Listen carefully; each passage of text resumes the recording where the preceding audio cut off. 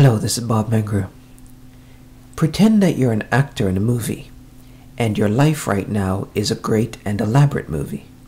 The question is, what types of character are you playing in your life right now, or have been playing for a long time?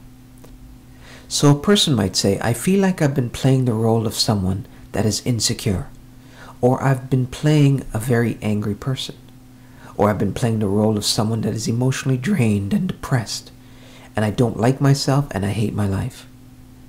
Or maybe you are playing the role of someone that is confident and ready to do new things and achieve your dreams. Or maybe you're playing the character of a healer, a teacher, or maybe your part is the hero of the movie, the star of the show, the one who helps others, who lifts people up, who inspires them, and who saves and rescues others. If you are not happy with the role that you've been playing, then pretend in your mind that you are speaking to the director of the movie and saying, I'm ready to change my role. I want another part that is more to my liking.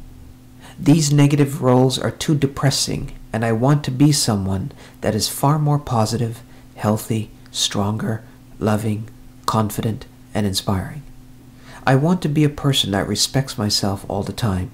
No more negative or degrading roles for me. And now imagine the director saying, great, go ahead, and begin to be that new person now.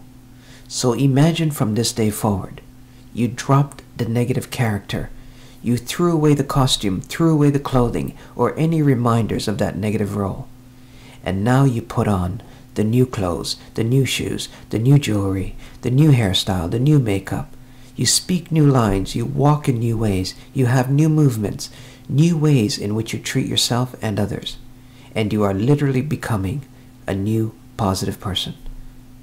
And let your mind practice this message and see yourself now playing that new role, that new character, and become the person you wish to be.